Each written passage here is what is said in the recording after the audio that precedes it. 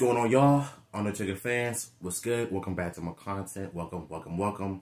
So I found this interesting topic in an article about him confronting his demons in order to get closer to God.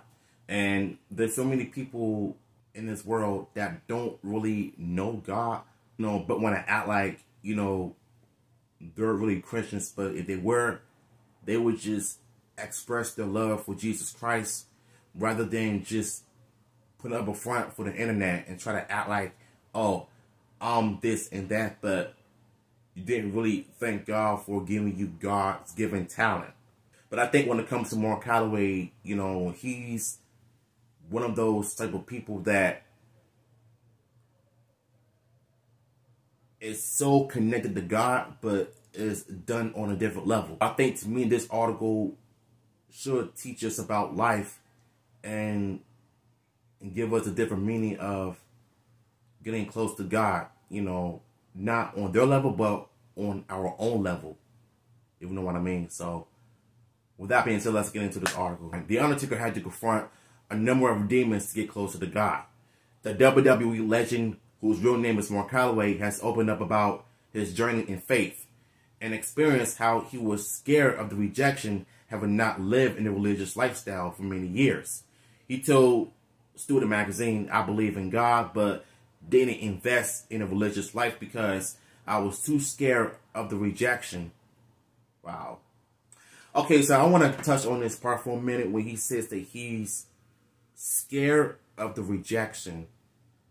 I'm assuming since because he accepted God in his life, he was probably having that type of fear of God rejecting him because of his wrestling career as The Undertaker, the Lord of Darkness.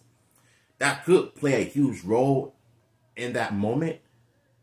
But when you think about it, people may think that since he's The Undertaker, he's going to be in character, but he's not. He's a real person. Because I remember watching one interview when Mark Calloway was talking to a priest. He basically said that when he first joined the church, he was having that type of fear of rejection because people think that he's The Undertaker, he's going to play in character.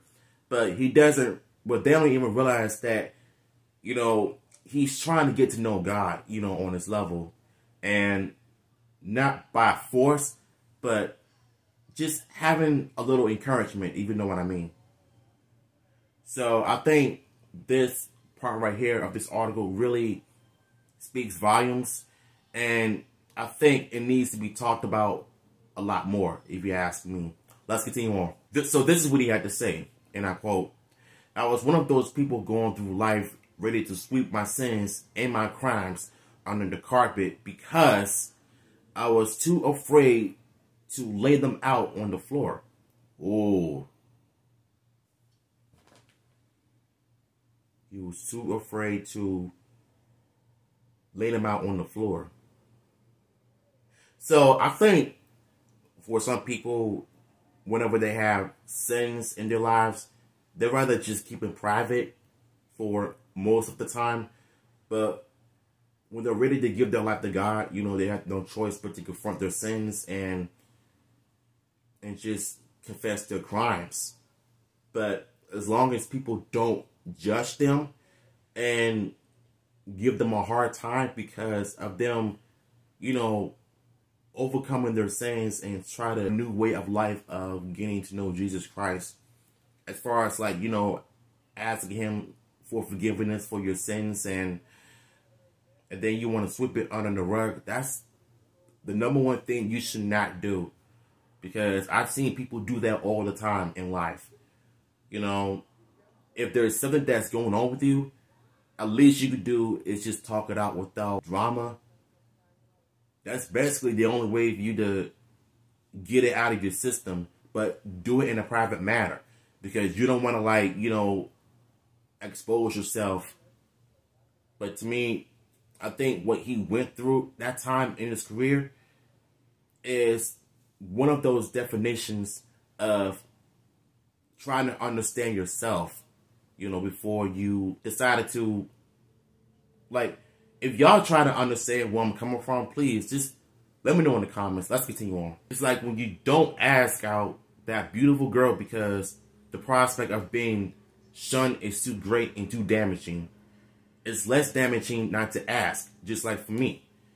It was less damaging to believe from a distance. I knew investing in God meant arresting a number of demons and having to come to terms with things I have done in the past.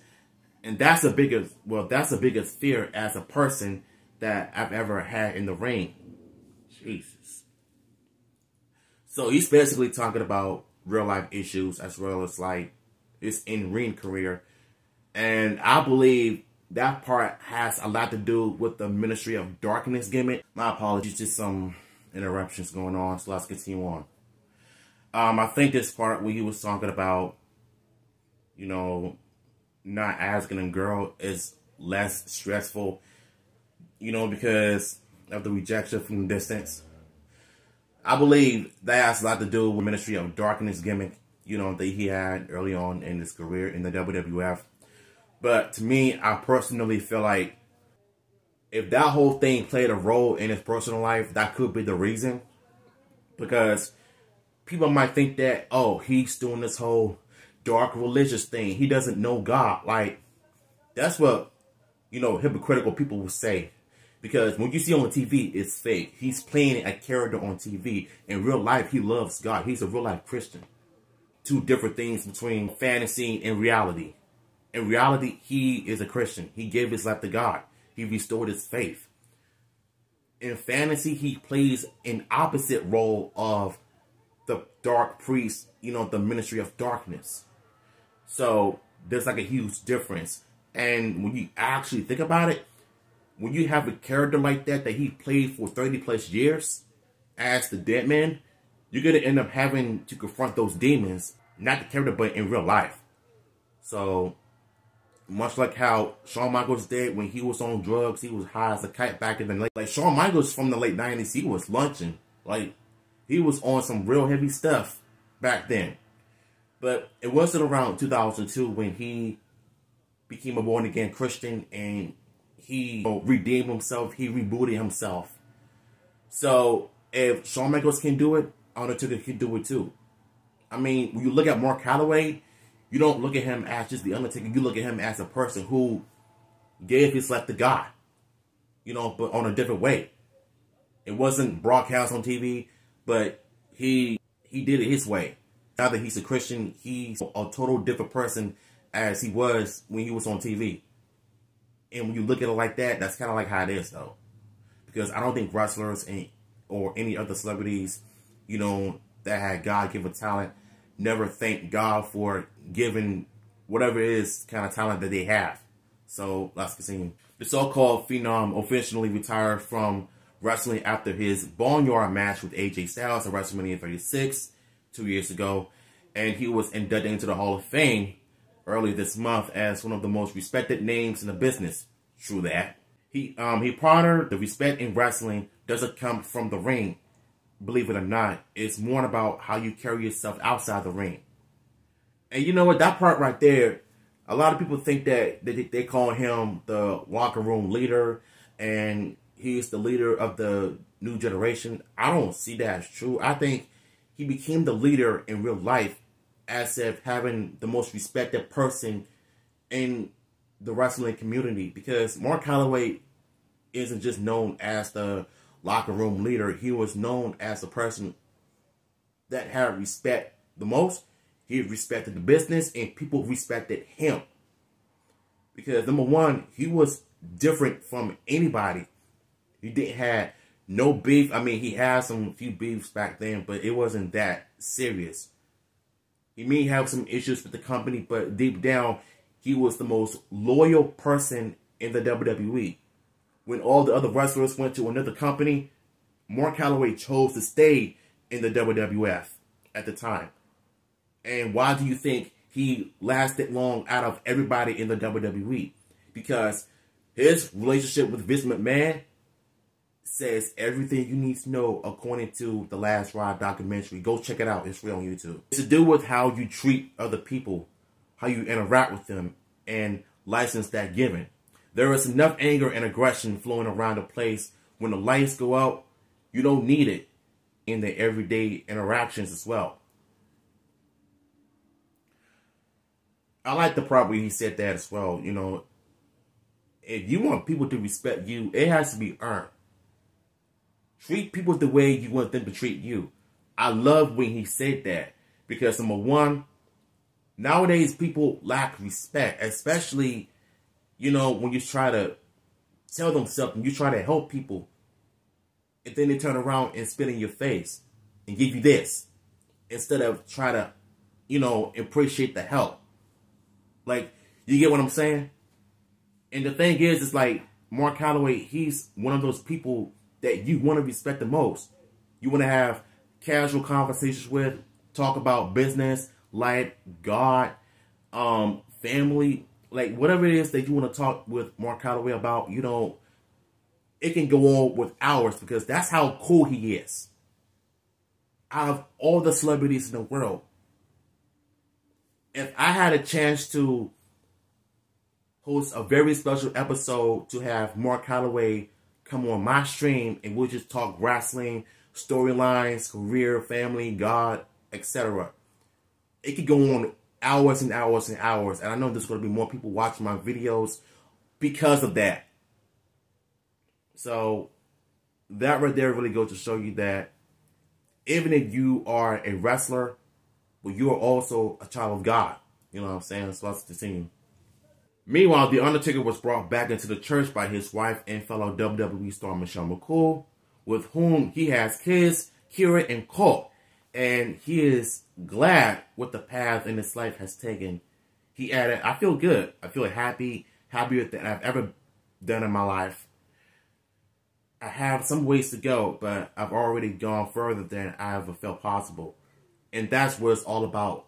And that's what matters the most, is you being happy with your life and you're positive and not let people bring you down with those demonic disrespect. Because life is, you know what I'm saying, life is too short. You only have one life. So you better embrace it and you better cherish your loved ones and you better take care of your life the best way possible. Because there's one chance that God can just take it away just like that. If you don't stay humble enough and be grateful that God put you in this position. And for one thing, I thank God that I've been on this earth for 31 years and I'm still here. I thank God for my friends and family. I thank God for my sisters, my cousins, my friends. And I thank God for you, my subscribers who supported my content throughout the years.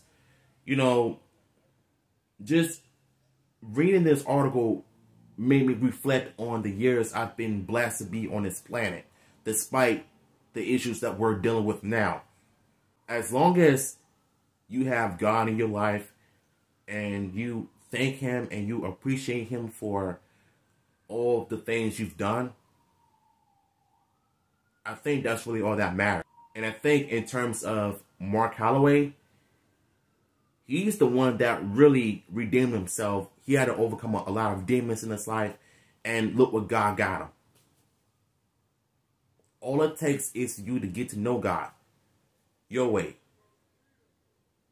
So if y'all want the article, I will post it in the description below so y'all can read it for yourselves. Then you come back to my video and tell me what are your thoughts on what he had to say and what the article had to say.